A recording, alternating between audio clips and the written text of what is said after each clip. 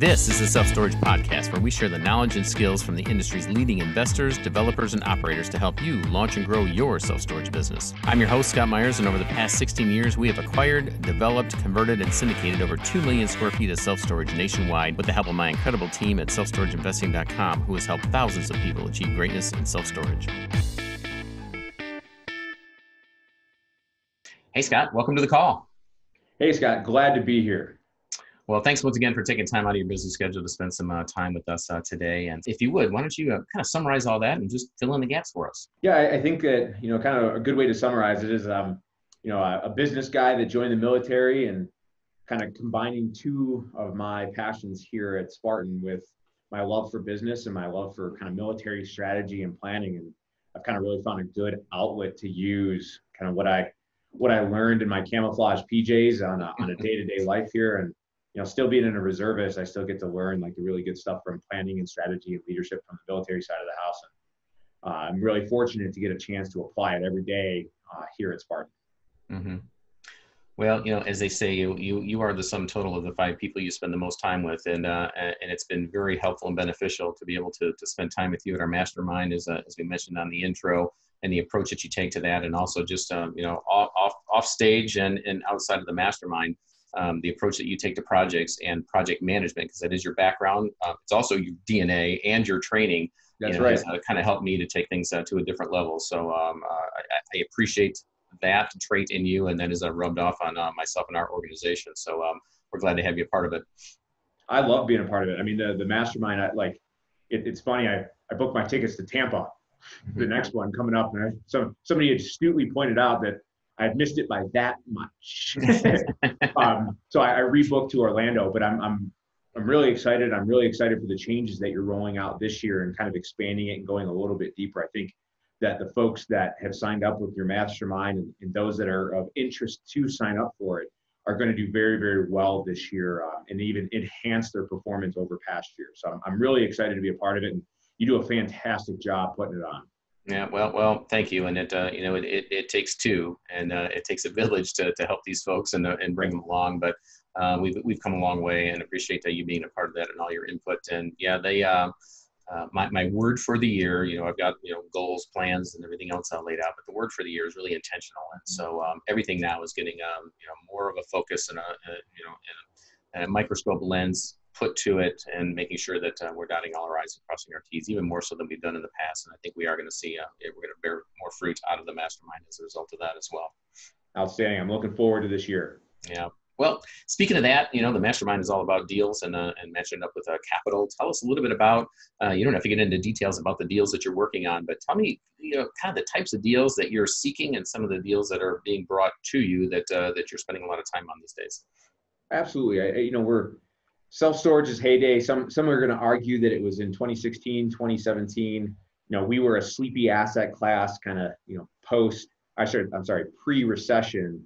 And then as you're well aware, and as a lot of your listeners are aware, it did very well through the recession. So it's a double-edged sword. It's good that it was stable, but it's bad that it was stable, because then all the big guys have seen it. And we're both experiencing the same thing. The low-hanging fruit has been turned into, pies. And now we're having to climb up the trees and into secondary and tertiary markets and really kind of dig deep for those deals. So for us, we're slowing down a little bit on our acquisition side of the house, just because we're kind of late stage in the cycle and there's a lot of money chasing the deals. But really what we're looking for, the value add plays and kind of secondary and tertiary markets. We're looking for the 70 to 90,000 square foot kind of after renovation or after expansion type facility. So we have some deals that are coming into us that are a little bit smaller, that are going from our direct mail campaign, and we're working with a folk in the mastermind right now to purchase one of those deals from us. So that's kind of what we're looking for, and that's what we're seeing out there. Yeah, I think like any good investor or any good organization, we have to look at market cycles and trends and keep an eye on not only where we are right now, but making these predictions into the next quarter and into the next year. And we invest based upon economic cycles and presidential election cycles, and, trying to foresee and forecast what's coming down the pike.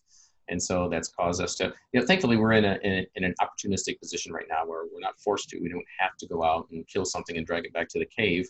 that we can say no, or if a deal that may have looked good a few years ago doesn't look good now because of the economic climate that we're hitting in. Either way, it gives us a great comfort to know that we can take a look at something and still say no because we don't feel like we have to do every deal. And I know last time you and I talked, actually the past few times, you taking that same approach, and that you're also looking at other asset classes. Both of our background is in homes and apartments, and you've done some other things as well. So tell me a little bit about, are those opportunities that are coming to you? Are you seeking out other asset classes? And how does that play into where we are in the economic climate that we're in right now? That's it's kind of a twofold strategy right now. So we do look at other assets. We've got some RV parks that we do, and those are traditional RV parks. Those are not mobile home parks. So it's actually people living in an RV. That there, Clark, is an RV, just like in the driveway of Clark Griswold's and his cousin Eddie. And that's the RVs we have are a little nicer than cousin Eddie, but that's what we're talking about when we say RV parks. But we're also building a mobile home park in should say collaboration with another group up in Washington. And we are going to introduce another asset class. We chose self-storage for 3 evaluation criteria: easy to manage, easy to operate, easy to evict. Those are kind of the 3 things that are important for our investments. So there's some other investments out there that are pretty close to that. Storage is by far the best for that one. But the RV park isn't far away from it. And we're assessing some other asset classes as well. We're just being cautious that we have the team members to be able to do the due diligence and then operate them once we bring them on. So we're treading a little bit carefully. I'm guessing that third asset class will be identified and opened up in probably Q4 of 2020. Yeah, as they say, everybody loves to invest in real estate if it weren't for the tenants and the toilets and the trash. And so, we came to that realization as well because, as you just elaborated on, and what I think you're drawing to the point is there is this unknown when you have tenants that can't be evicted, or the process is very lengthy and expensive, and we don't necessarily have control over it. Whereas in self-storage, parking garages, parking lots, we have a lot of control, and it's just a much more predictable business model than some of the other asset classes where we're really kind of going along, where we're kind of passengers to a degree in some of those income areas. Absolutely. And really nobody cares about Granny's old chair. So the laws that are kind of governing the contract between, I'll say, landlord and tenant, just so that it reaches a larger audience, are less stringent than there are in a housing situation, whether it's mobile home parks, multifamily, or whatever. And that, to us, one of our core values at Spartan is integrity. And when we enter into a contract with one of our tenants or residents, we agree to provide a clean, safe space to whether they're going to park their RV, and in that we agree to provide them utilities, or in the storage side of the house, a clean, secure space to store their belongings. And if we do that, then we expect to be paid for that. So when folks don't, we don't necessarily want to be handcuffed by legislation to not be able to enforce that contract between us and our tenants. So that's really why we look at that's why storage is by far the greatest. Now, as you're well aware, storage wars doesn't happen. There's never a midget on someone's shoulders looking into the unit. And for the most part, it's not a profitable process to go through it, but at least it gets us our unit back quicker.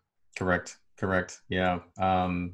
I think it was but a couple of weeks after one of the shows in which somebody was using night vision goggles that one of our managers said, "Hey, guess what I just saw for the first time ever at an auction?" Night vision goggles. Hilarious. So you're right, and once again, hitting on the points, and that is the reason why we love self-storage is for that very reason, is that we can control that piece, and as investors, we uphold our end of the bargain in operating from a place of integrity and providing a service and as a clean and as a safe environment, and all we ask in return is that people just obey the rules and that they pay the rent. And in the housing world, the habitational world, those laws are meant to protect those folks that are really bad actors. But in self-storage, the good guys, the investors, the ones that are doing things the right way, we get rewarded, and the laws are in our favor. And so that is what swung the pendulum for me, and moving all our assets over into self-storage. And you owned and operated multifamily. We've not done that. So you stared into the dragon's mouth far more than we had. So I applaud that, and I'm sure that kind of solidified the foundation of, yeah, let's do something else.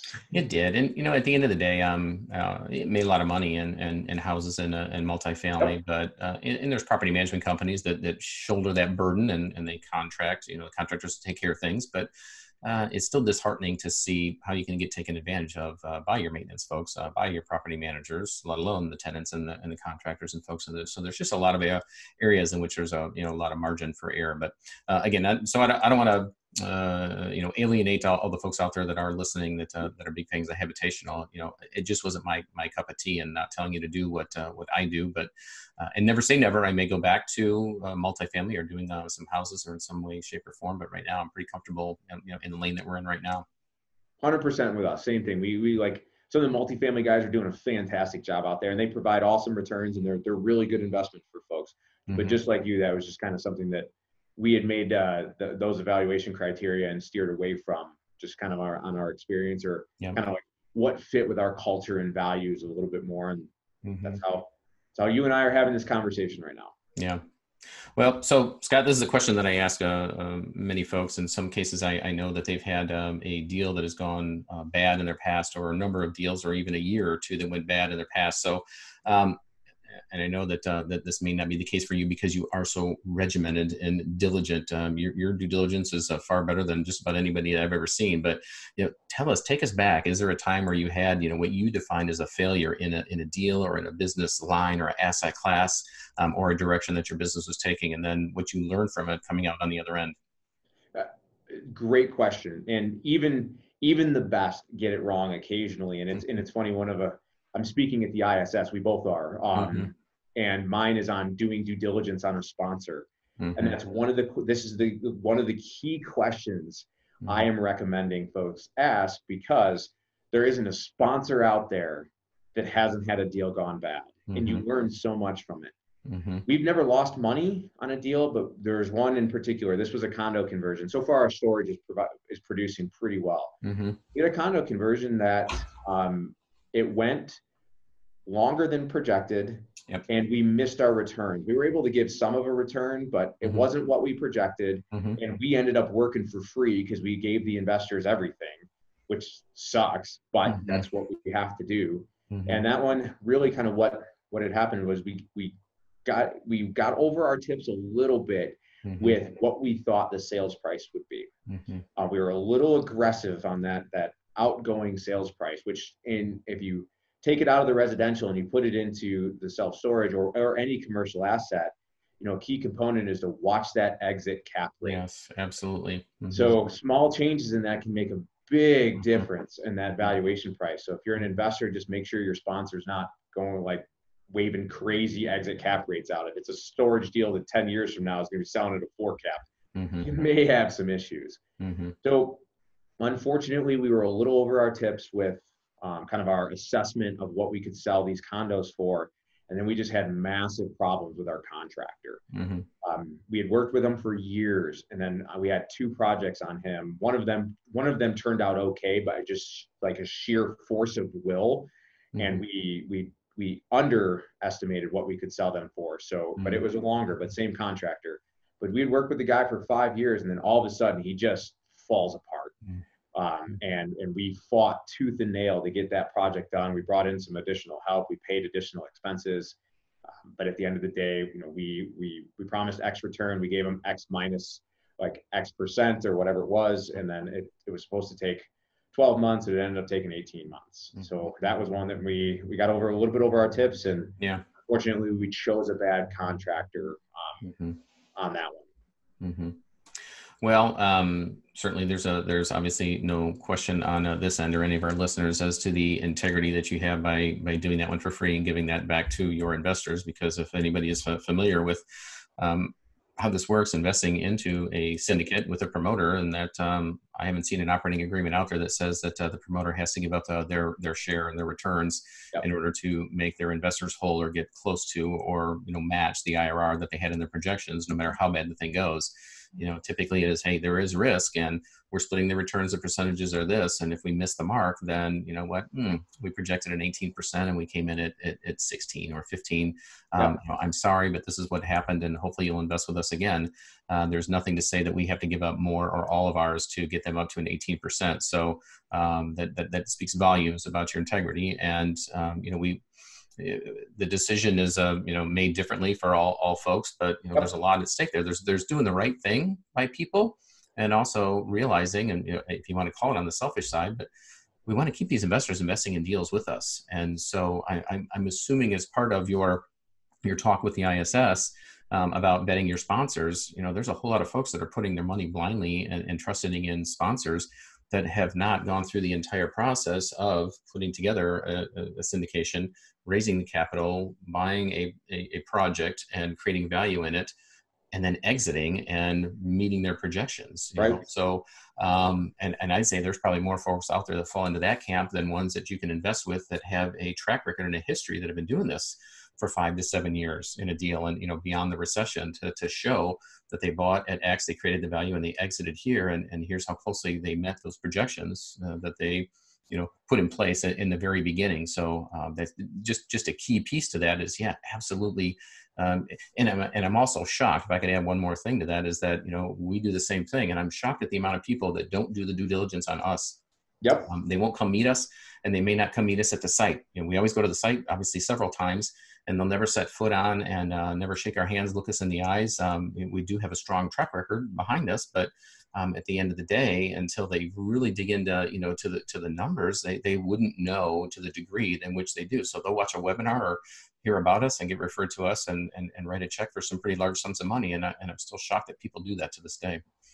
100%. We invite everybody here to our office in Golden and say, hey, come meet the team. And we get a fair split that do come and meet us, but we do get folks that, just like you, that have not met us and have not kicked the rocks on the sites, regardless of where they are. And you're right. A big part of my presentation is about making sure that you've done your due diligence on your sponsor. And there really shouldn't be anything that's off the table on the questions that you can ask. So, we're in the very fortunate position that because of our education organization, we have a lot of deals that are brought to us, a lot of opportunities that land on our desk without us having to do a lot of marketing and filling our funnel. And I know your name is getting out there, and you're having opportunities to partner with folks as well. But outside of that, your own mining, your own marketing, we don't expect you to give away the farm, but where are you bearing fruit in some of your marketing techniques? And are you looking specifically for deals and then backing into a market, or are you targeting some markets in which you want to invest in, or maybe perhaps grow a portfolio where you already own a property? So one of the things that I'm grateful for is we have a business intelligence analyst that came from the special operations community, in which she used some pretty sophisticated tools to do some pretty cool stuff. I'm gonna leave it at that. So we've brought that person into our organization. Disclosure, I married that person, so our HR strategy inside of Spartan is not exactly repeatable outside of Spartan. We've gone through and we've done a fundamental analysis on markets across the country, using some pretty cool analytical tools that we have here. And we've identified 31 states and 159 core-based statistical areas, or census tracts, that have the market fundamentals that we are interested in. So we started market, and then we're looking for deals across those markets. And we're not doing anything special on that side. We do have a direct mail campaign, and we spend probably $60,000 a year on data to try to get some better insight into those markets and some better information for those facilities that are within that market.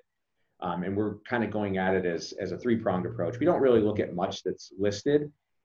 We are developing broker relationships. We've got an acquisitions team inside of here that's doing a fantastic job doing deals and working with brokers, mostly off-market stuff. We call for offers we're not really interested in. That's not really our game.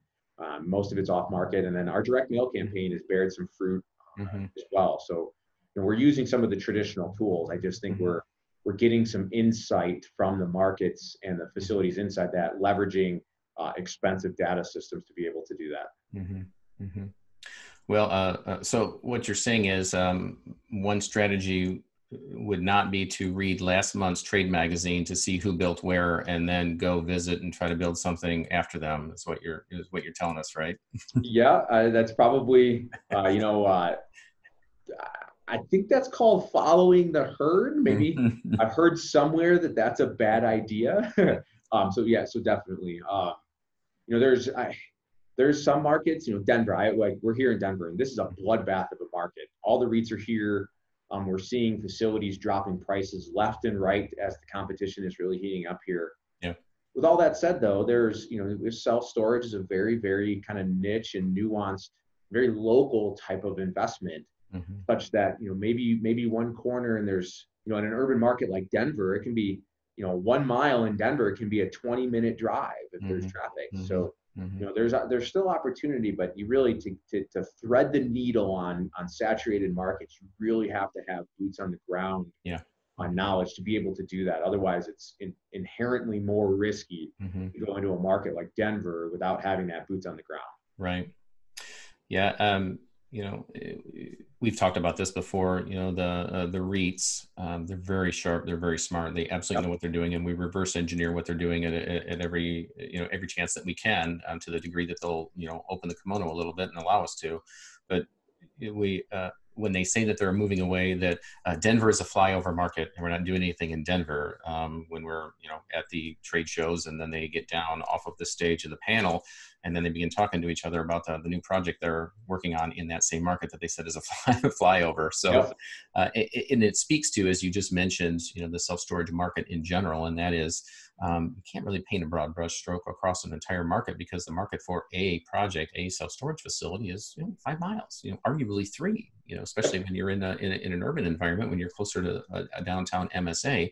So to have boots on the ground, anytime the folks that say that they're not doing that, then either, well, fantastic, that means that they're trying to ward off competition, and many people aren't looking, and we still should be, because there are projects out there that are in the path of progress, or even infill locations that are willing to do the heavy lifting on some of the more difficult deals that the REITs or the regional or national players wouldn't look at. There are still opportunities there to be able to do so, but yes, tread lightly and do your homework. Absolutely. And keep an eye on the permits coming down the pike to make sure that something didn't just get awarded while you're under contract with another piece of ground or a building to convert. Yep.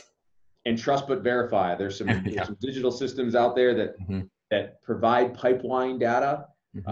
All of the digital systems are just as good as the information that's being fed into it. So my I guess word of caution to all the listeners is, don't just sign on to a system and be like, oh, there's 3 in the pipeline. Okay, that's it. Trust but verify. Make sure you get into that zoning department and ask some tough questions of them. And they'll tell you. The bureaucrats don't care. They'll show their information. But just follow up on the digital side, digital assessment with some analog assessment, using the good old telephone or walking in there in person. Yep. Get them out there from behind the scenes and say, hey, I found everything on your site, and I've got your brochure from the corner over there, but can I chat with somebody for just a few minutes about a project we've got? And that's all it takes typically. So Scott, you had, you touched several times on the team that you have built, and I've met most of the folks on your team, and you're right, they are top notch. And the analyst that you talked about, very pretty. That was a very good hire on your part. Thank you. So, but outside of that, also a rock star in her field. Let's talk about the team and your organizational chart. We chat in the mastermind in our teachings about the ideal 5-person self-storage company that people should aspire to, or at least those roles and what that looks like in those different areas. So share a little bit, if you wouldn't mind, just about your structure and the different areas in your business where you have folks and what their specific focus is. Sure. So we have more than 5 now. So now we're at 10 and growing. That doesn't include our managers.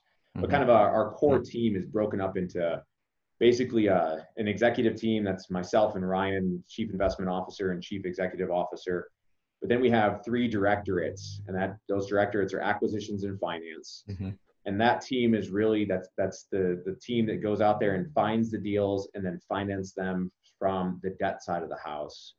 Ryan handles all of our investors as the Chief Investment Officer. So that's the private equity side of the house. And then we have kind of a business intelligence team that does all of our research and analysis to support the acquisitions team and also support the executive team with market research and understanding where we are in the cycle and just kind of creating predictive trends. And then we have our operations team, and that's the team that really operates the facilities. And that team is broken down into projects and current operations. The projects team is really responsible for doing the capital projects that these value add facilities really require. That's the project management and that's the construction management side of the house. And then the operations team is really managing the property managers here. And then also there's a marketing component of that as well. So we have 10 people right now. I think to do that effectively, we're a little understaffed and we're looking to grow. And with the deals that we're bringing on, we're adding staff. And I think if you're doing the full spectrum, if you're raising your own capital, if you're finding your own debt and you're operating your own facilities and you're doing your own projects, probably 10 to 15 people is what you need. But if you're part of your group and you have those core assets through your ecosystem or the Self-Storage Academy, then you can leverage those other teams. That's how we're structured. Yeah, good, perfect. So I know you're a big fan of obviously processes and standard operating procedures, but is there a central tool or tools that you use for everybody to communicate, or whether it be a project management platform or Slack, or how do you get the core team of 10 on the same page? Give us an idea and an insight into some of the tools and resources you're using to make sure that happens. So we have two right now, and we're sunsetting one. We have an analog tool, which it's really simple. Every week we get together for an hour and we do a sync meeting. It sounds really simple, but it's one of those, it's kind of a sacred cow inside of Spartan that if you're going to miss a sync meeting, there better be a really darn good reason of why you're going to miss it. And then secondly, we use Podio right now. So we built that as a custom system inside, and that really kind of helps us communicate. We do use some subsystems within the group. Acquisitions is using Salesforce. Project management is using Trello.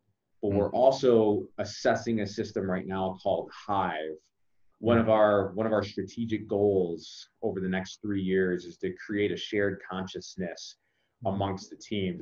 It stems from Stanley McChrystal's Team of Teams, where he set up a shared consciousness in between all of his special operations teams in Iraq during the insurgency, the early days of it. And that's kind of really what we're looking at. We don't use Slack. I've used Slack. Some of our team members use Slack. So it's kind of like some people love it, some people hate it. We're trying to use Hive as kind of a one-stop shop and then connect some of our other systems through APIs to Hive. We haven't done that yet. So that's one of them that's being tested and rolled out right now. Perfect. Yeah, we're using Infusionsoft and have for years in our database of all of our clients across the board. And Teamwork PM is our project management tool that we're using right now. Looked at Podio as well, and several of the folks that I'm in another mastermind with that are really on the single family side and other asset classes that have used that, and that's all they use. And I kind of talked about it and looked at it, and I think it probably could work for what we do, but we landed on Teamwork PM. And then we have, I'm trying to think of, the basic communication tool then for the most part is still through Teamwork PM. And then we do have a level 10 meeting through Traction, which sounds a lot like your meeting that nobody misses, so to make sure that we communicate and keep on track. And then, outside of that, it is, a number of tools and resources for, looking at the analysis side and one investor portal that we use as well. And so as much as I'd love to have everything in one place, as much as we tried in less silos, at the end of the day, you still have to have some tools, not everything. If you find one that does it all, either A, it's not going to work the way you want, or you're going to have to move away from everything and put different ones back in place. So I think it's best to get the best of the best in each one of those areas and just realize you're going to have a few different systems that you're using. Yep. One of the key tools that we use for alignment of effort is we develop a strategic plan every 3 years, and it identifies goals and objectives and key results. We use the OKR, the objective key result methodology that I think Google pioneered. I think that's right. That Google really pioneered. And within that strategic plan, we then break it down to operational plans that are based on an annual cycle that align resources with strategy. And those are then broken down into individual plans based on a quarterly basis that we call performance enhancement plans. So that really kind of gives people, like if you're ever standing around and you don't know what to do, it's very, very easy to kind of look back at your performance enhancement plan that has objectives and key results at the individual level, all the way up to the strategic level plans for our company that show like where the overall strategy is taking us over the next 3 years. So I think that's one of the kind of the key things that, you know, in the absence of this single system that, like you said, is either a really big pain or you got to write a really big check to get it done. That has been probably one of the key defining things for us, is to have that strategic plan there so that everybody kind of sees where we're going over the next couple of years, and then the operational plans that connect the overall strategy to everyday tactics. I think at the end of the day, Scott, no matter what you're using, whether it's, I think you said OKI, is that right? OKRs.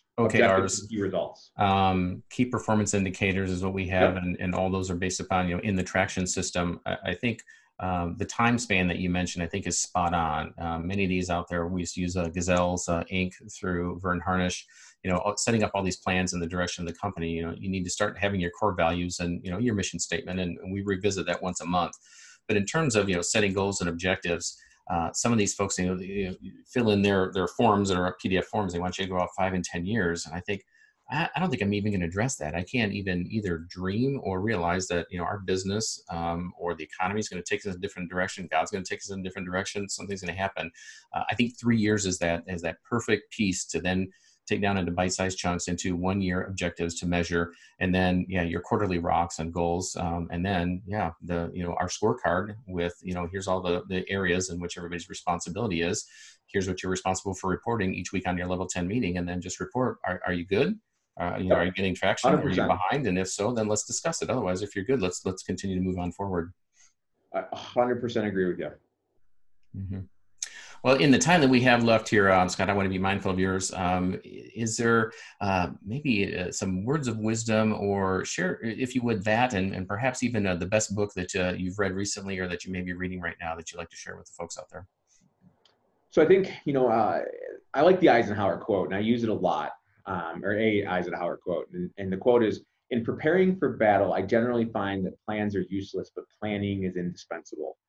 Whenever we're going into deals and everything, you know, another military quote is, "No plan survives first contact," right? We put together this fantastic plan, these amazing financials, and it's a spreadsheet that looks snazzy and it like dashes and dances in front of you. But when the metal meets the meat out there and we start operating these facilities, it never works, ever. But the process of planning gives you that kind of situational awareness that you can develop multiple courses of action out there that maybe don't come to fruition. Maybe it's the 50 or 60% solution, but it's a lot faster to start at 50 or 60% than it is at 0, especially when problems happen. So I think that planning is so important. And if it's investors looking to put their money with sponsors, it's understanding the level of planning for sponsors. And it's sponsors, if it's taking money from investors, you better be doing planning to the nth degree, because you're taking money from people. And I think a book, I read it last year, Ray Dalio's Principles. It's been a really good book for us. It's kind of, we've had some of that stuff inside of our organization, but just seeing him collate all of those ideas in one place was really kind of helpful for us to then take that and, you know, in combination with some other key books, really kind of put some cultural infrastructure inside of our business, which has really helped us. Someday, if I decide to retire, and I don't even know what that is at this point, I may read some fiction, but right now my favorite nonfiction is biographies or books that are written by gentlemen and ladies, you know, like Ray Dalio, who we can draw on their experiential wisdom, because they've seen a lot, and they continue to draw on that as they make decisions now, and they continue to make good decisions based upon that. And so to read one of their books and to get at least a little glimpse into the insight that they have to help me in my decision-making process, I'm fascinated by reading about these folks that have just got it right, and not out of luck, but just, you know, they make some really, you know, incremental decisions all along the way, just good decisions throughout their life and their investing career that we can draw on. 100% agree. Mm-hmm. Well, Scott, once again, thanks so much for your time. I appreciate it, and looking forward to seeing you at the next mastermind as well. And so say hello to the team for me, and hope to have you on here on another podcast in the future, because we just kind of scratched the surface here. Outstanding. Thanks, Scott. I appreciate the invite. All right. Take care. You've been listening to the Self-Storage Podcast, where self-storage investors come to learn how to launch and scale their self-storage business. Don't forget to subscribe to our podcast on iTunes, and of course, a 5-star rating would be much appreciated. And if you're looking to do an even deeper dive into the world of self-storage, head on over to our sponsor, selfstorageinvesting.com, and check out their entire suite of resources, from software, business plans, home study guides, live events, private money assistance, mentoring, and even how to apply to become a member of the Self-Storage Mastermind. So head on over to selfstorageinvesting.com and pull down one of the free guides to get you started. And as always, we'll catch you on the next episode.